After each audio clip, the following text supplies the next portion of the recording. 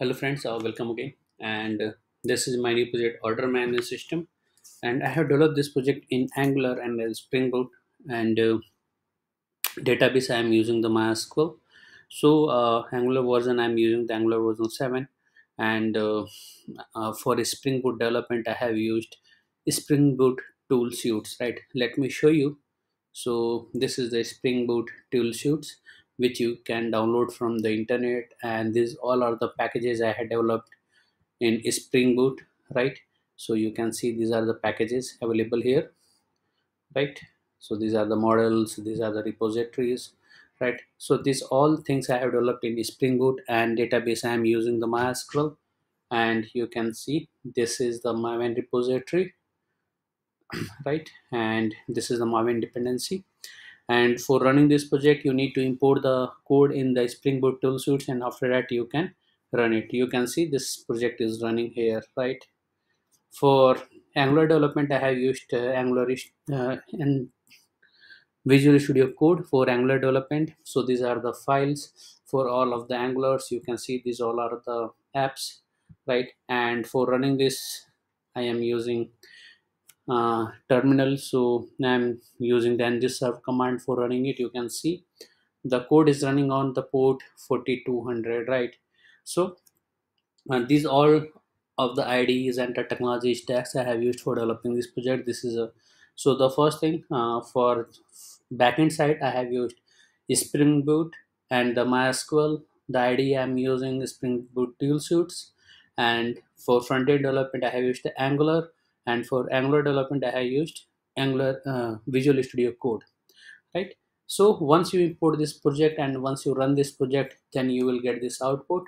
So this is the output. Right, I am logging out. Right, so this is the home page of the project. Right, and this is the login page. Without login you will not be able to access the internal pages. Right, so this is the admin based system only. There is no user, there is no uh, other. Right, there is only single user role based system, that is a admin.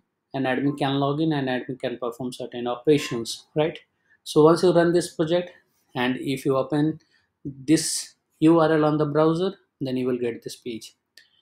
Right, so the user ID is amit@gmail.com and the password is test.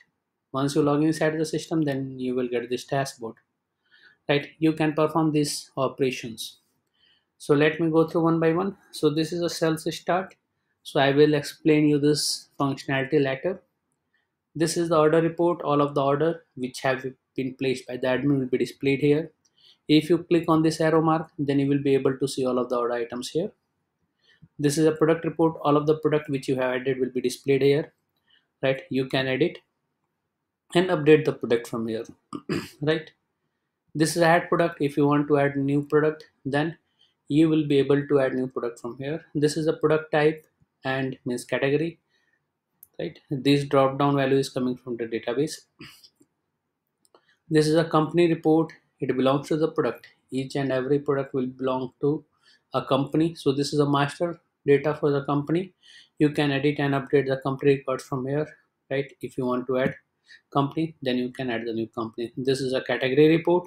From here you can add category of the product. Right, and this category will be displayed in the product form, product drop down. This is a category report. This is a add category.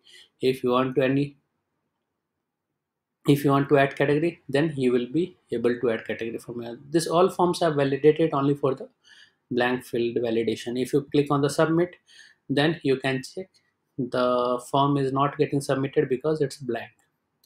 Now I am going to perform some of the sales operation. This is a start sales. This is a sales dashboard. For creating any of the orders, you need to enter the customer name first. So I am entering Jay Kumar and the customer contact number. So I am entering customer contact number. This is a start sales. Once you click on the start sales, then you will get the order ID, order date, customer name, and the customer mobile number. Right, and after that, this is a product. You need to select the product here, mustard oil, and I am adding 10 quantity. Add. Once you click on that, then you will be able to see the items has been added into in, added into the cart. The price per unit is $150 and total is 15. Now this one close and add item, so you can see the cost is getting calculated automatically according to the number of quantity. If you want to delete any record, just click on the delete, that item will be deleted, right? If you want to add more items, suppose I'm adding a red chili, right, this one, and then this one, this four products I have added. Once you click on the add, then so once you complete all of the order operations, just click on the save sales details. Once you click on the save sales details, then all of the details will be saved into the database.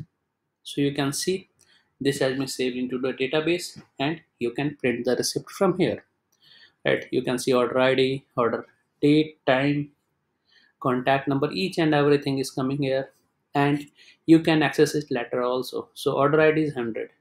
Once you click on the order report, so this is the order ID 100. Once you click in this arrow, then you will be able to see the history of that sales, means how what items you have sold, right? So these all operations we are performing from the database. So these all functionality I have developed, and as I told you earlier, this is a Java, Spring Boot, and Angular based application, and MySQL database I am using, and this is a Hibernate JPA project. For ID, I am using the Spring Boot tool suites and Visual Studio Code. If you need extra functionality, if you need more enhancement in this project, just put it into the comments. I will incorporate those changes. I will make this project more better and better according to your requirements. And don't forget to subscribe our channel for getting the latest projects videos on the latest technologies. Thanks for watching the video. Thank you very much.